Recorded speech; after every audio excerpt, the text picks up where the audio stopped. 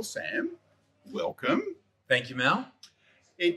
Sam, you're here because over the journey, over the years, and this is actually not our first interview, as you just reminded me. We did one, a dozen years ago or something along those lines, or 10 years ago? I'd have to check the year, but I think it might be more than 10 years ago. It was a classic anyway. So the reason you're here is because over the years I've found you to be one of the most ethical, one of the most happiest, and one of the best agents. So you're sort of on the podium at all times when I think of agents in those sorts of areas. So what's your secret? Why do you think like that? Yeah, well, thanks, Mel. That's a pretty glowing rap. Why do I think like that? I think like that because I have a passion for it. I love the people. And, you know, I've also been mentored by my dad and came through from a generational group of real estate agents. And in that, I think I just wanted to make a difference. Like I really didn't want to be the stock standard agent. I wanted to change the perception of how people might perceive an agent. And in doing that, just be consistent, be happy, enjoy what I do. And, you know, I always thought, well, I could do anything I wanted to. If I was going to do real estate, I'd just apply myself, you know, and make sure I do it just right. I want people to have a good experience, and I want them to, you know, turn into a raving fan at the end. And, you know, obviously, you know, you've got to do your best. You can't please everybody, but the aim is for people to walk away. You can hold your head high and have fun doing it, I think is the key. Yeah. So I remember here, we've had a few lunches here over the journeys. We have. This is one of our favourite spots. Here we are at Elwood Bathers in Elwood, looking out onto the beach. It is one of the best restaurants going around in Melbourne. I believe it's certainly a hidden secret. So in one of those lunches where we might have been having 2 or 3 wines, or maybe a few more than 2 or 3 wines, and we were discussing the meaning of life and why you were screwing me down on price or something along those lines when I was buying and you were selling, I remember that you were telling me about a particular degree that you did. So what's your qualification for real estate then, as a matter of interest? Well, my qualification was a Bachelor of Arts in Anthropology and Archaeology. Well, of course. Yeah. Stands to reason. Every real estate agent has a Bachelor of Arts in Anthropology and Anthropology. And Archaeology. Okay, so how did you get into that? Why did you get into that, and how did you end up in real estate? Obviously had some family history, but that is a very unusual qualification to go into real estate. It is an unusual qualification, and one that I never expected to do. I was granted permission into Macquarie University to do arts law. Yep. And at the time I was 17, and it was a bit sort of daunting or difficult to get up there and do it. And I wasn't quite sure that it was the area that I wanted to go into. So I thought maybe the best avenue would be to go to Monash in Melbourne, do an arts degree where I'd been accepted, and then maybe transition into law if I really liked it. Yeah. And then when I went to enrolment, I was looking around and I saw all these sort of people that looked quite boring. I saw all these fun people queuing up. Yeah. And I jumped on the end of the queue, and when I got to the front of it, I said, "What's this?" And they said, "Anthropology." All right. And I said, "All right, I'll sign up." And then when I got home, I rang my cousin and I said, she was at Melbourne Uni. Yeah. I said, "Ali, do you know what anthropology is?" Yeah. She said, "It's the study of humankind." Yeah. And I thought, that actually suits me. There you go. So I stuck with it, loved it. Yeah. So a bit of background noise there. That's right. Yes, stuck with it, loved it, and then also did archaeology, I think because I thought I was Indiana Jones. Yes. And, you know, then that evolved into me doing a professional writing and editing course, becoming a copywriter, and then eventually going into real estate. Yep. Yeah. So you're not one of those typical boring real estate agents that has really nothing to talk about other than real estate. But this podcast is about real estate. And again, just one more question before we get started on 5 quick questions. What's your sort of mindset in that, why you're always positive, always upbeat, and never seem to want to say a bad word about anybody? Yeah. My mindset with that is always like really clear. I really want to focus on what we do well. So whether it's me or the firm, Chisholm and Gamon, I'm just really strict and disciplined with it. I don't see any reason in it. I think that, well, for example, I've actually had a few clients recently that have signed up for listed their property with us, and the first thing they've said to me is, "We've had a phone call or an email from your competitor, complaining, giving us reasons why they've made the wrong decision." and it leaves a really bad taste in the mouth, in their mouth, and they basically, I mean, it actually solidifies and justifies the vendor's decision to go with us. They often, the first thing they say to me is, Sam, I'm so glad we made the decision to go with you. We would never deal with them, even if it didn't sell, we'd never go back to them. So I guess my philosophy is I always leave the door open. I'm always upfront with people.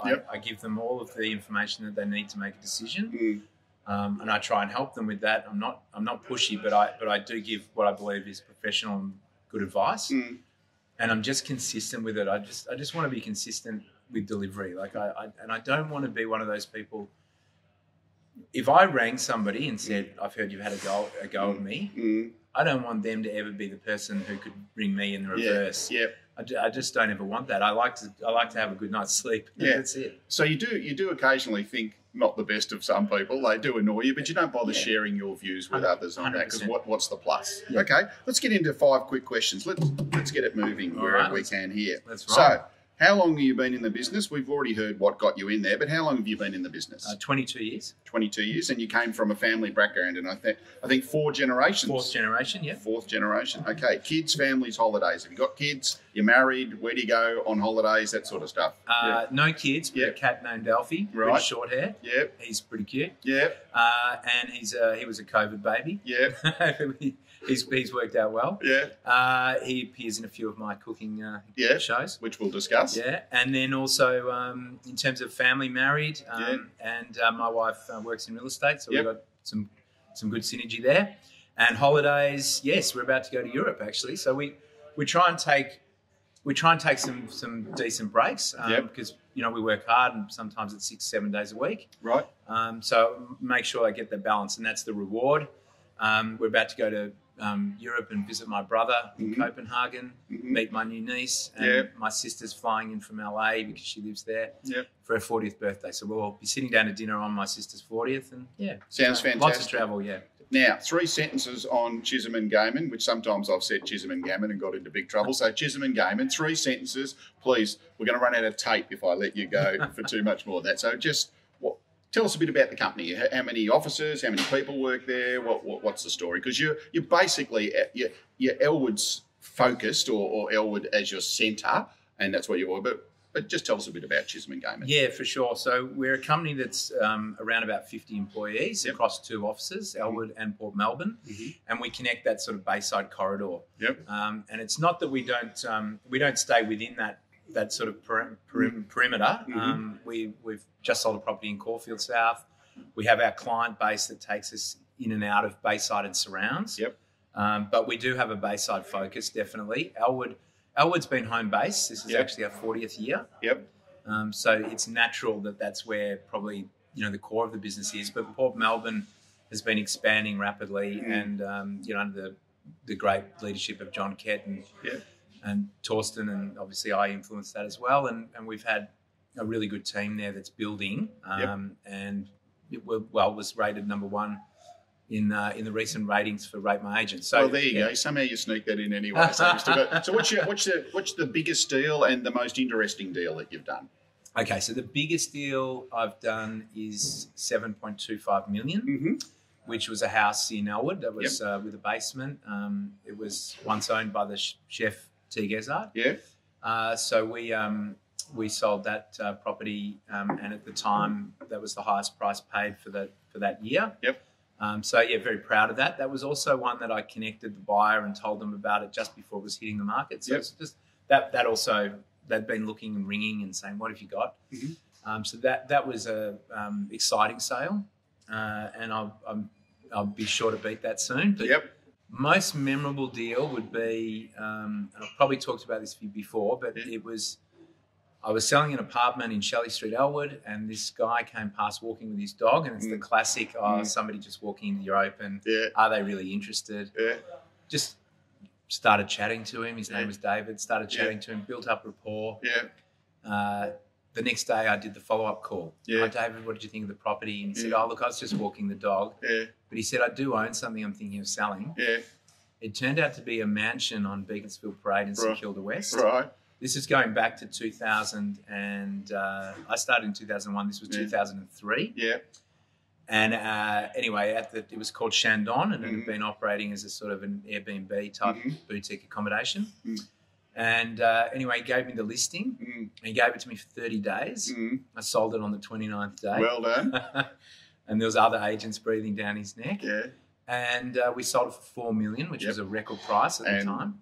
Geez, that would have to be thinking 12 approximately now, at least. Well, now it's amazing because that's where the story gets a little bit more interesting. Yeah. The guy who bought it then said to me, "Who owns the block of flats behind me?" Right. And he actually, we had to find out who that was. It turned out, luckily, it was on one ownership. Yeah. He bought that as well. Right. Knocked it down for more garden. Yeah. And then there was an old stables in the building next door to him. Yep. And he wanted some wine storage, and he bought that as well. And I had to, so we ended up doing multiple deals. That was a pretty happy little dog walking past meeting. But yes, and even the vendor, David, I've since sold 4 properties for him, just from the dog chat. Yeah, and I know why that would have happened. That would have happened because of your disposition, your work ethic, and what I believe that they would have seen into your ethics. So your biggest indulgence outside work and family is? Cooking. Of course. So everybody, many people within our industry would have seen your episodes, especially during COVID, entertained an awful lot of people.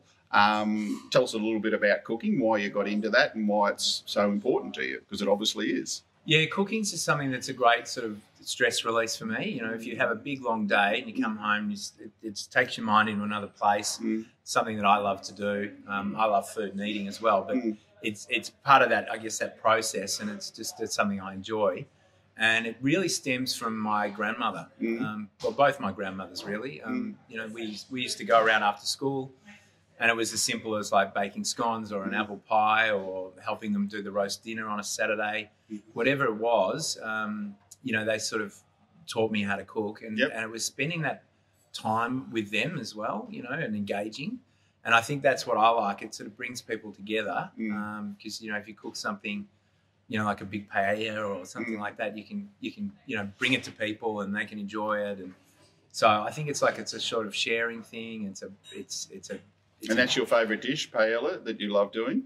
I do love doing that. It features a lot on my Instagram. It does. It does. That and lasagna and there's a heap of fun. What is your Instagram if we get to this stage? And we'll put it down the bottom on the YouTube anyway. What is your Instagram? That's an easy one. It's just @SamGamon. So right. Yeah. Oh, good. So yeah, easy to find. And what's your tip then? So on cooking, we'll finish up on cooking now. But what's your for people that want to sort of get into cooking or thinking about cooking, and maybe they're even real estate agents and they want to entertain some people, what would be your number one tip in cooking? I think number one tip would be great produce and simplicity. It doesn't need to be overcomplicated. And I used to say put a little teaspoon of Vegemite into the bolognese. Yeah. I've since changed that to bacon. Right. So, but there's plenty of tips, but keep it simple. Okay. Yeah. Let's move on to ethics. I think you're somebody that whose ethics I certainly align with and feel comfortable with, and obviously a lot of people do because you haven't sort of said it 68 times, but you would be one of Victoria's top salespersons, so well done. And you do that with what I would consider an excellent ethical background or ethical mindset. So what does ethics look like to you? What do you think ethics means? I think ethics means that you are true to your word, that people can trust in what you're saying and what you're doing. Yep. That you are, responsible, that you're caring, that you're diligent, you're honest. I'm not sure if I said that before, and that you don't let somebody move you into a position that you're uncomfortable with. Yep. If you know it's wrong, you stick your ground. Yep. Yeah. And what's your general assessment of agents what's your general assessment of our industry as an ethical bunch? I think it's a mixed bag. Yeah. I think it's a mixed bag. I think we have work to do still, but I think that there are a number of great professionals. Yep. And they're the ones that I think you gravitate towards. But there's probably a reason why if you're selecting somebody to do a vendor advocacy, there's probably a reason why you pick them. And there's certain ones that I'm sure that you wouldn't pick. Correct. And so my feeling is that some people are probably self-interested or they're just interested in being transactional. That's not my interest. So I think we've still got a bit of work to do, but I do think as an industry we're getting a lot better because there's so much accountability. There's reviews online. Like there's a lot of visibility. So it's hard to stay under the radar doing the wrong thing for a long time. I agree. I think the people say, and especially in bigger countries and things like that, the press shines a light on corruption in some way, shape or form. And while we do bag our press occasionally, deservedly, we also do need them because they do highlight a lot of issues, and not just the press, even just those sort of rate my agents and all those sorts of things. There are and Instagram, etc. There are more and more voices out there that if you're consistently doing the wrong thing, if somebody's doing some research, they should be able to find out about that agent relatively easy. So in your company, you said it's about 50. How do you ensure transparency and honesty with how do you ensure transparency and honesty in the dealings of other people that work for you? That comes down to really corporate culture, and I suppose the leadership team, direct that. We also have a very open office, so effectively, like for years, I've sat next door to Torsten, but now everybody sits together, and the conversations that we have. Are very much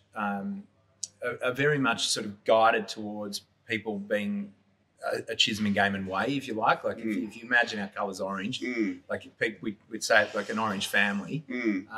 So really what we're doing is making sure that message is passed through and that everybody knows it. And really we don't want to take a passenger that's not going to be connected. Yeah.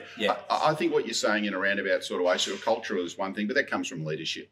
And look, our industry and the companies that people deal with, it is about leadership. And if there is the right leadership at the top, well, then basically that will filter down in the rest of the company. And if there's the wrong leadership at the top and people are blaming the sort of junior burgers, I think they really need to be looking at the leadership because that's where the fish, the fish rots at the head or something along those lines on the negatives, but on the positives, where there's good leadership and good understanding of culture, etc., things can go well. Yeah. So we're very unified in the sense that we have, obviously our property management meetings and our sales meetings, but we also, have WhatsApp groups where we communicate with one another, and there's a lot of internal accountability, and I think that's what really keeps it as a cohesive group, and a group that still has a lot of fun, but they all know that sometimes you might have to walk away from something if you're not aligned, if you feel like it's not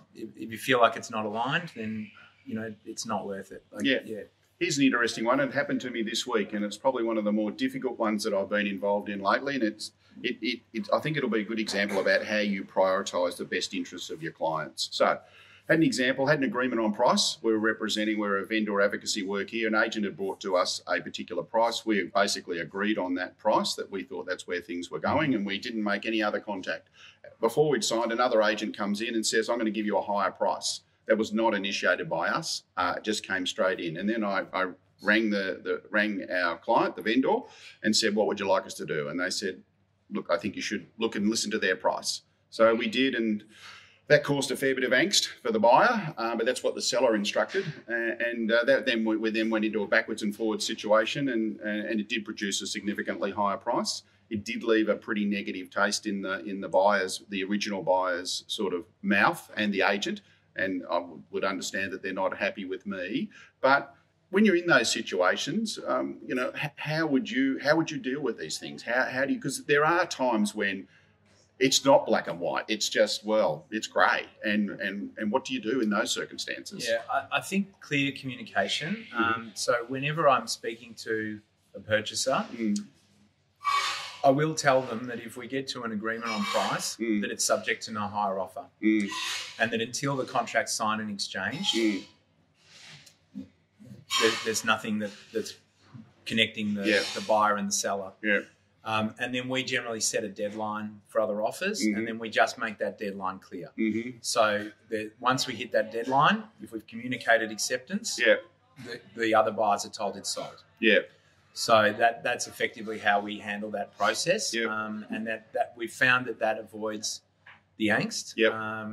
I've been on the other side. I once tried to purchase a property, and I won't say from which agent, because that goes to the grain of not bagging other agents. Yep. But and that happened to me, and it left a very bad taste. And so I try and avoid those situations, setting it up as best you can. We all know that there's unexpected in real estate, and you've got to be prepared for that. But we try our hardest to put people on a playing field where they know what the rules of engagement are and what's going to happen.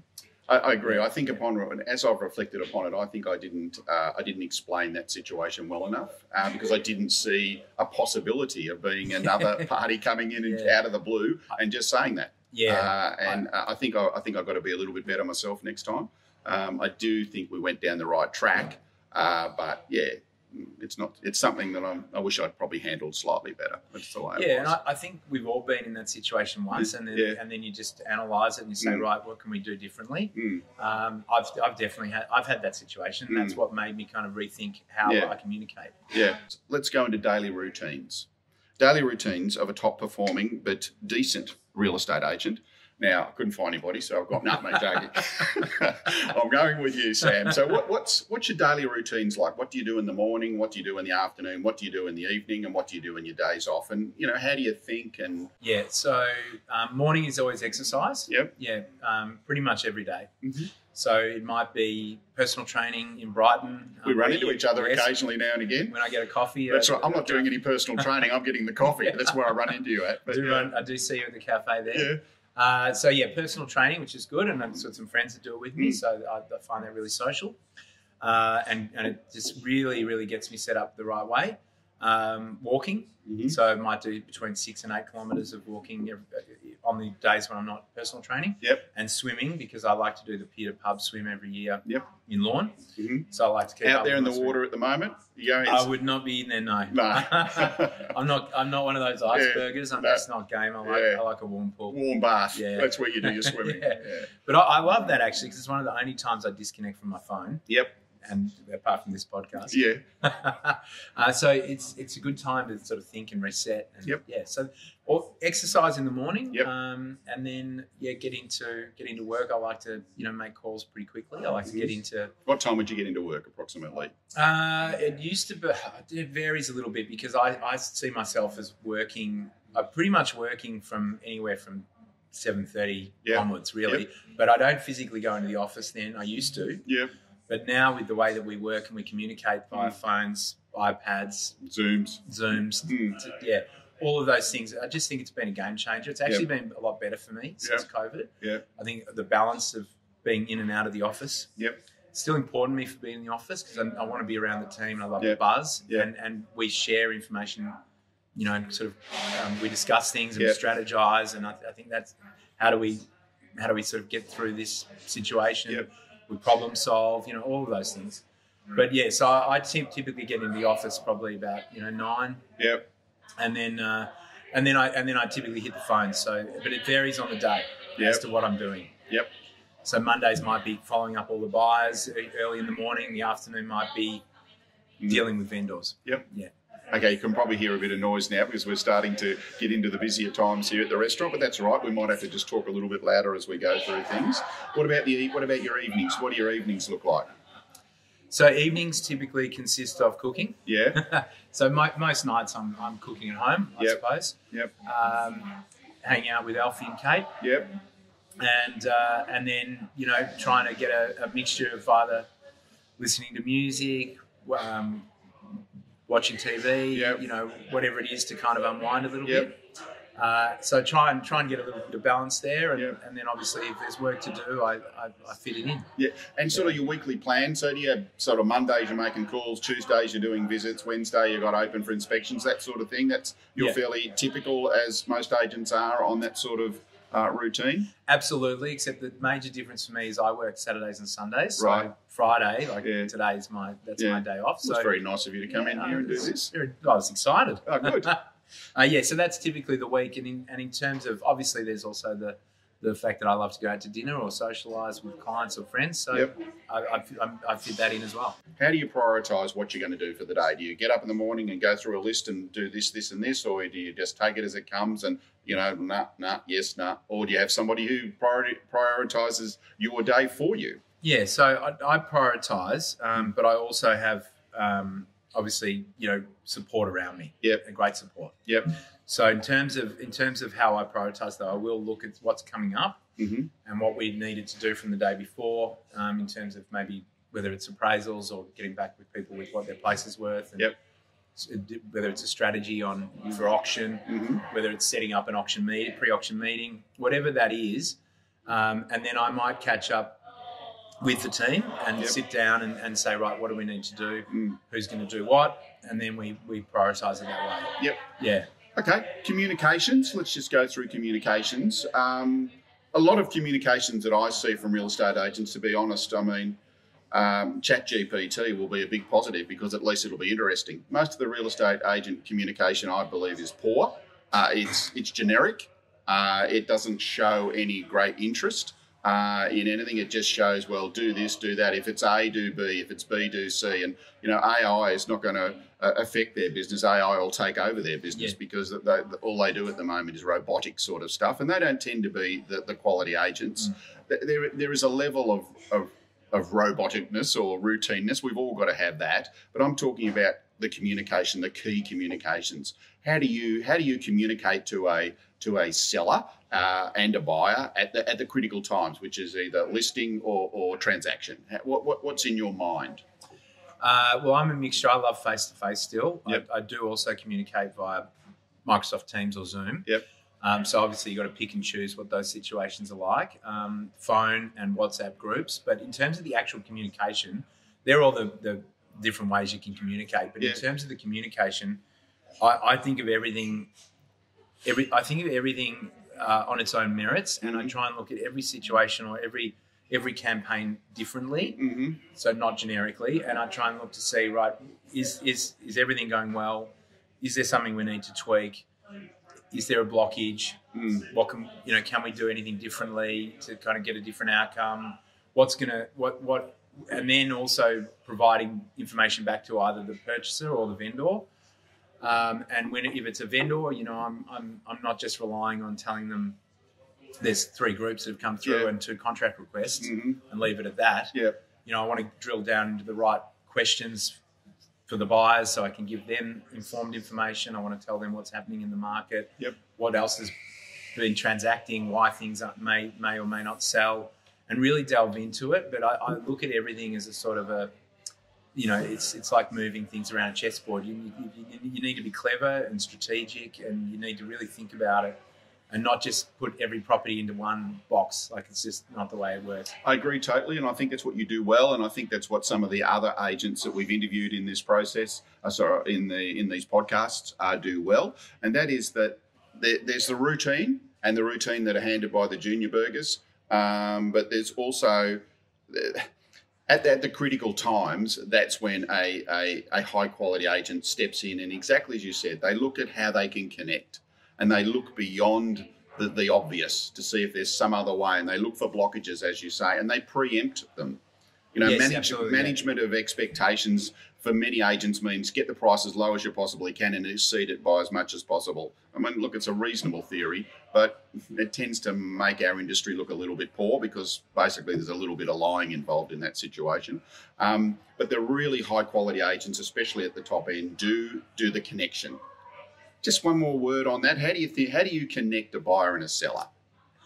Well, that's a good point. So I don't wait for the buyer. Now, what I mean by saying that is that if I feel I can matchmake somebody to a property, that's one element.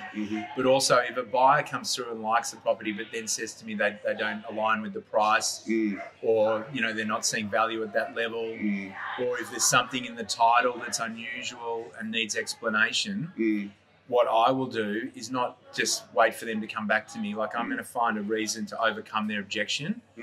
And look, they may not always agree with it, but at least I can walk away from that situation knowing that I've tried. Yep. And so I'm just very proactive, not reactive. Yep. That's the key in my mind. I agree. Last little sort of subject before we finish off. What you love about what you do. So this is that sort of section is what is the aspect of real estate that brings you the most fulfillment, the most joy? I think people, really. Yep. I guess over the journey, so many of my clients have become, either friends or repeat business. Mm-hmm. And so I don't see it as just business. I see it as like we had a mantra: it's business and it's pleasure. Yeah. So I just think people is obviously a key thing, and that to give you an example, it's the joy that comes out of it is it's the little 1%ers that develop into something that you didn't expect them to that we're going to develop. It's that planting a seed, and then down the track something comes from it. Yeah. And to give you one example, very quickly, we had a lady who used to come into our office and ask for free photocopying back in the day when you had to pay for it at a news agency. Yeah. And Dad always, let her run a few things over the photocopier. Yeah. Never charged her. And then when Dad sort of semi-retired, she used to come and ask for me, and I'd say, go for it. Yeah. Never had any business out of it. Yeah. 15 years later, she rings me and says that her next door neighbour's going into a home, and she's told her that she can only sell her property with me. And I went and met the owner and her daughter at the nursing home. We signed up the authority. We sold it for $2.8 million. Wow. I just think about those little things. That just sometimes you don't expect anything. But well, on what you'd charge, that certainly would cover the photocopying at least anyway. So, no, you're not too bad. You're fine on the charging there. So, repeat business. You brought that. I think we'd sort of finish with that. Repeat business is really important. Repeat business is not important if you're a crook. Repeat business is not important if you're unethical, because you won't get repeat business. But I think I read something like 95%, was it? I saw some number in your advertising. It's over 90%. Yeah, over 90% of your work is repeat business. Yeah. It's the same for us. If I look back upon this year, I mean, it's nice to do market news and Google and people can find us and all that sort of stuff, but practically every single job we get is repeat business. So what's the importance of repeat business then in your mind, and how do you get it? How do you keep it? The importance of it is that it means that you're an attraction agent, so that you need to stay relevant, you need to stay fresh, and you need to be in front of people. But it means that you're a natural choice, or at least you're at the starting line. At least you're you might be in the top two that they might be interviewing. They may not have to interview as many agents. They may not interview anybody. Yesterday, I went and walked into a house that I'd sold to the couple. And they signed up same day. Didn't speak to anybody else because they felt a level of trust. They felt it had a good experience in the first instance. Yep. And so that to me that's really critical. I want people to walk away feeling they had a good experience in the transaction, and that they understand that I've worked hard. As a purchaser, they need to understand I work for the vendor, but that then turns into them being a vendor in the future. Yep. So if they've seen that I've worked hard in the negotiation, they know that I'll do it for them. Hard but fair. Hard but fair. Yep. How do you find that balance, and how do you communicate and nurture the repeat business? Because you must have a strategy and a system for that. Otherwise, well, all your business wouldn't be repeat business. I do.